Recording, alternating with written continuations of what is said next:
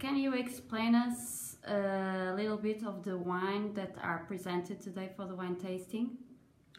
As you know, Azerbaijan is one of the oldest wine-making countries in the world, and we are very glad to be today here.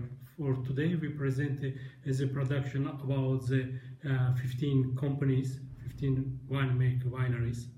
Most of them, it is Azerbaijan types varieties of the grape, especially it is Madrasa, Saperavi, Katsteli. About the companies, as I told you, we present here the 15 companies, 15 wineries. It is most of them. It is the biggest wineries which coming from the Soviet Union, and some of them it's new wineries because was built last 5-6 years. About the winemaking, about the situation in winemaking, now we have the production about the 10 million liters per year. Most of our production is export to the Russia, Europe. We have the export to USA.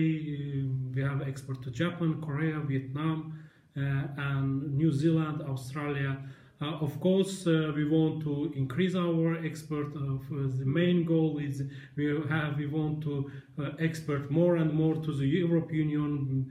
Of course, we would like to export to France, but I think that it will be really about some years. Is this the first event that you are doing in France, wine tasting?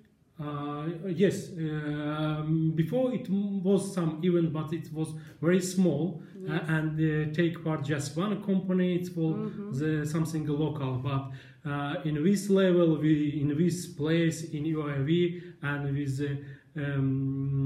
our Minister of the Agriculture, the General Director of OIV, it's the first time. And as I told, we are very, very proud to be here, and we are thanks to your organization and to be with us and to support us.